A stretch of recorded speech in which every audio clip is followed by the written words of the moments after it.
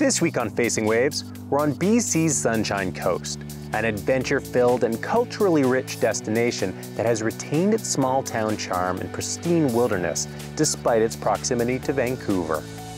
So I've been to the Sunshine Coast almost a dozen times over 20 years, and I keep coming back because it's just an amazing recreational area. I love paddle sports, I love kayaking, I love stand-up paddleboarding, and I love going on adventures with my family. And it just is great for doing that.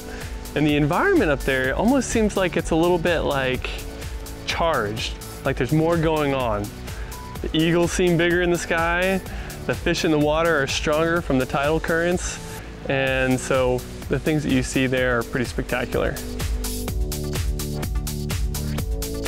So we were staying at the Desolation Sound Resort, and we woke up pretty early that morning, walked straight down to the water and met John and Richard with the sea kayaks and took off straight from there. And it was calm and kind of foggy. It was really cool atmosphere paddling along there. My company is Footprint. I run it together with my wife Christy. Our focus for a kayaking adventure is it has to be an experience, and the experience is a story about the area. John knew so much about the history of the area, from the logging to some old little tales. I mean, there were just so many stories, and I could have listened to him all day long. The waters in here are very rich and nutrient, so oysters are filter feeders and like that. They just sit in these nets and just grow. It takes about 2 years from oyster larvae to become an oyster this size. They call it a cocktail oyster. And before they can get harvested as well. And in the meantime, they just float in these nets and do what every oyster does, is just feeding on the plankton and algae in the water here. The new tide that comes in brings in a lot of nutrients as well, which feed all the animals that we see here. So the tides will have a major impact on the environment here, for sure.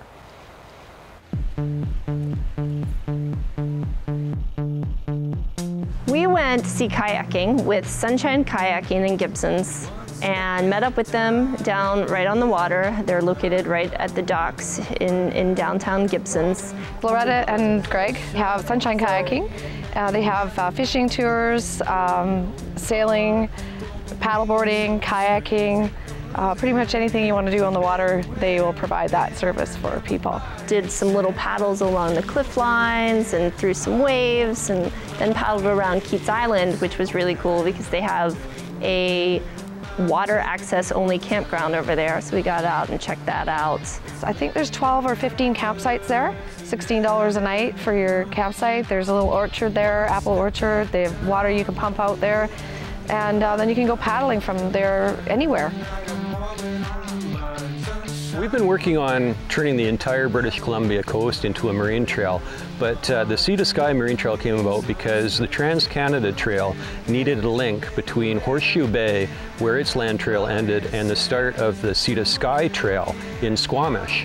And because the highway is the only route along the coast there, and it's not possible to build any other kind of a trail, it's just too steep and too rugged, the only option became the water. So now it's the Sea to Sky Marine Trail, but it's also part of the Trans-Canada Trail too, which is great.